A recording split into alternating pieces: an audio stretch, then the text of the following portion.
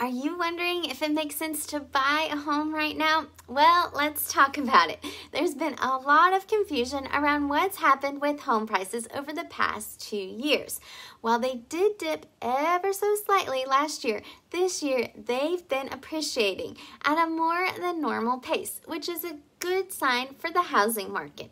Using data from the Federal Reserve for the past 60 years, you can see the overall trend is home prices have climbed quite steadily. Sure, there was an exception around the 2008 housing crash that caused prices to break the usual trend, but overall, home values have been consistently on the rise.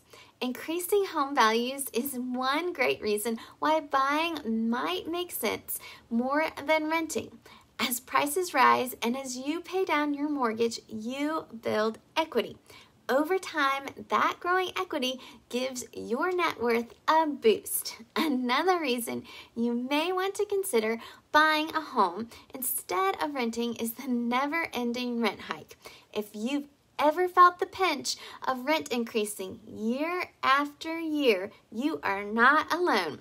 By buying a home, you can lock in your monthly housing cost and bid farewell to those pesky rent hikes. That stability is a game changer. In the end, it all boils down to this. Your housing payments are an investment, and you've got a choice to make. Do you want to invest in yourself or your landlord? By becoming a homeowner, you're investing in your own future. When you rent, that's money you never get back.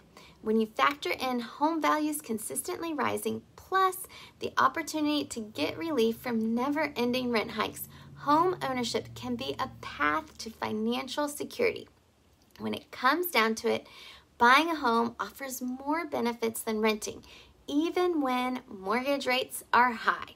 If you want to avoid increasing rents and take advantage of long-term home price appreciation, let's connect to go over your options.